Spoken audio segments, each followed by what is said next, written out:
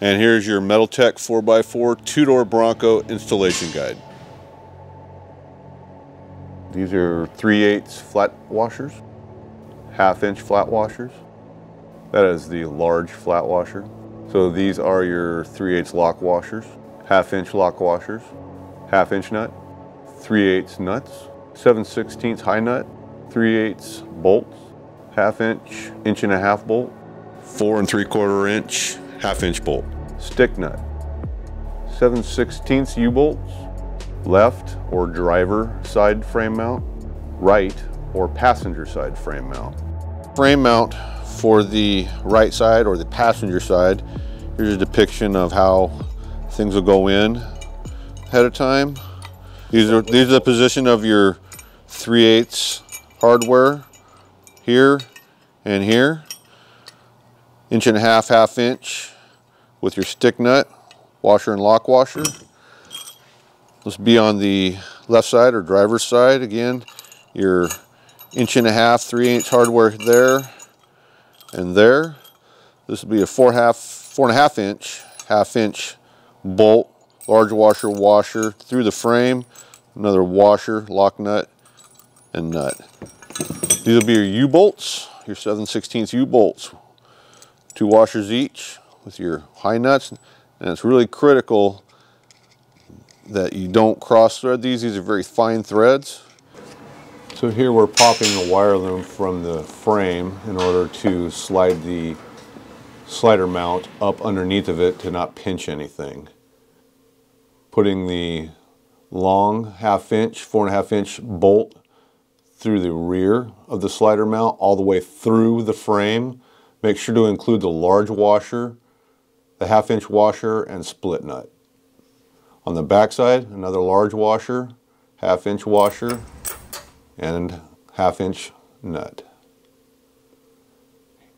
Here, from the bottom, 1.5 inch, 3/8 washer both sides, split nut, nut. Okay, let's tighten that down, make sure our lines are clear. Well, we're making sure as we're clearing all our lines here, which we are, we want to make sure these washers are slipped behind without damaging these lines here. All right, once we're satisfied we're in place, we're clear of everything, we're going to tighten everything down. Here we're going to hang the rear U-bolt. You can do this by just approximating how far from the 2 feet the mounting points are. Hang it up behind the frame and over, making sure not to pinch any wire looms or anything else. Once you put the slider up in place, you can slide it back and forth along the frame for the final fitment. You're going to put washers, your 7/16 washers, and your 2 high nuts. Okay, go ahead and get the back side, you can see it. So we have 2 1.5 inch, 3/8 nuts, or bolts rather, that we're going to insert. We're going to leave them loose so we can adjust the slider back and forth and make sure it's sitting level on your truck. Got it started? It's in there, yeah. Okay. We're measuring front and back. Make sure we're the same. So I like to use this body line right here. Put my tape over the top. Right now I'm at 4 1/8 in the front. He's going to start tightening it down, and as we get closer, we're going to make our gaps from here to there, from this body line down to the top of the slider the same. So what Noah is doing right now is he's tightening up the hex nuts here on the U-bolt. So what you need to make sure is you go back and forth. Don't tighten one down all the way. Go back and forth to make sure it's even.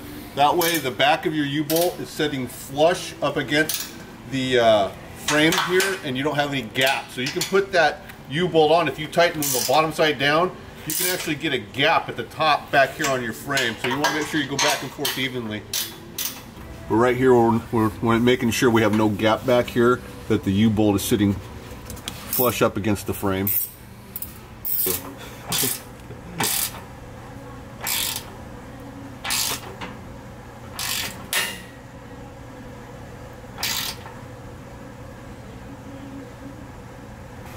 Didn't move, I'm at 4 1/16.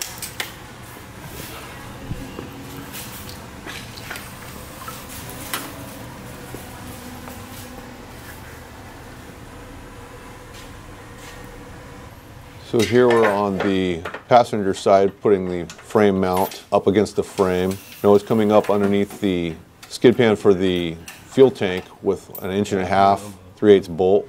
Right there, just taping the nut to your finger. That way you don't have to hold it with 2 fingers. You can just hold it and you can get up in there in a tight spot easier. You just hold that on top of that bolt. I've got this.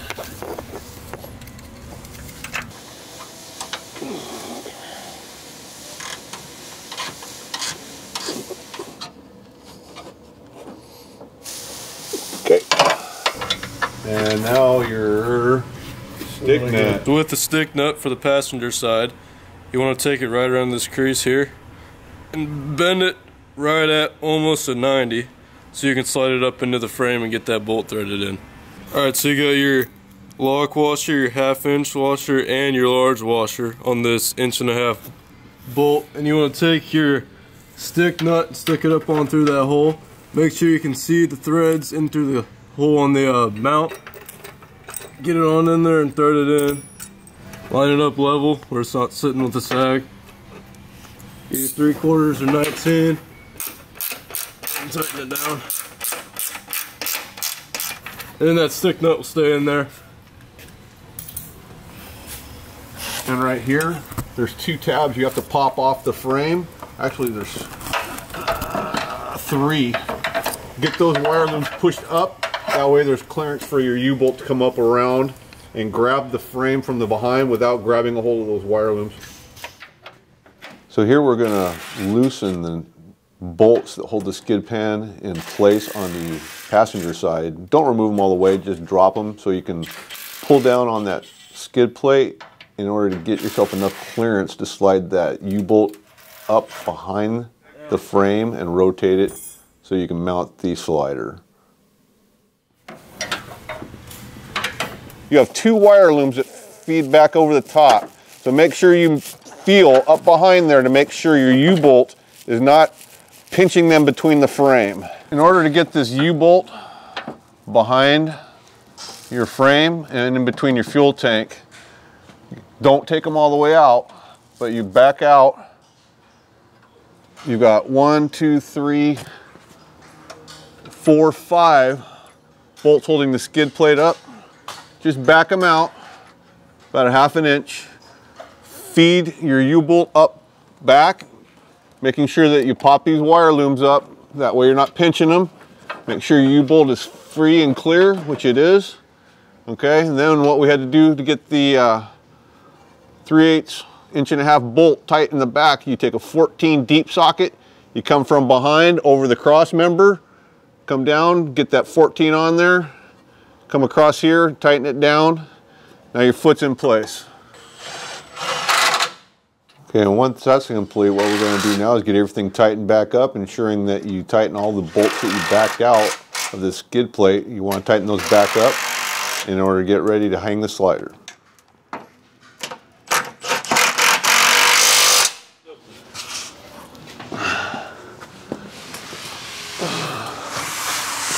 All right, we're using our 1.5 inch 3/8 bolt going through. We're getting it put on loose. That way we can have room for adjustment, back and forth, up and down. Okay, I got this, go ahead. So we're just getting 1 put in for now. And then we're gonna come to the rear and we're gonna get our U-bolt put through. Get it lined up, I got this. You're gonna get your 7/16 washer and high nut, both top and below. Make sure you do not cross thread this. And again, just like the driver's side, we're going to get this snugged up by hand, and we're going to go back and forth, tightening it top and bottom. That way the back of that U-bolt is tight universally against the back of the frame. But before we do that, we're going to do one last check up top to make sure we're not pinching any of those 2 wire looms that run across the top of the frame. Okay. I'm going to fit up here. Feel them? Yep, they're clear. We're not pinching anything. Going to come back through, put our second 1.5 inch bolt in the top of the frame mount here. So make sure you put your lock washer on the bolt side. Feed it through, washer. nut.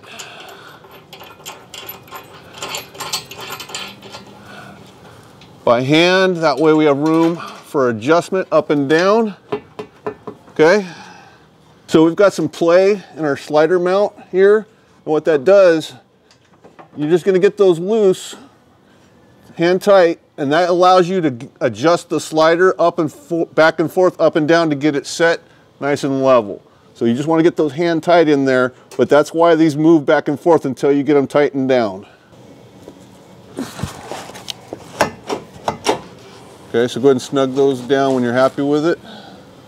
So just get one good and snug for now. That way it holds it in place.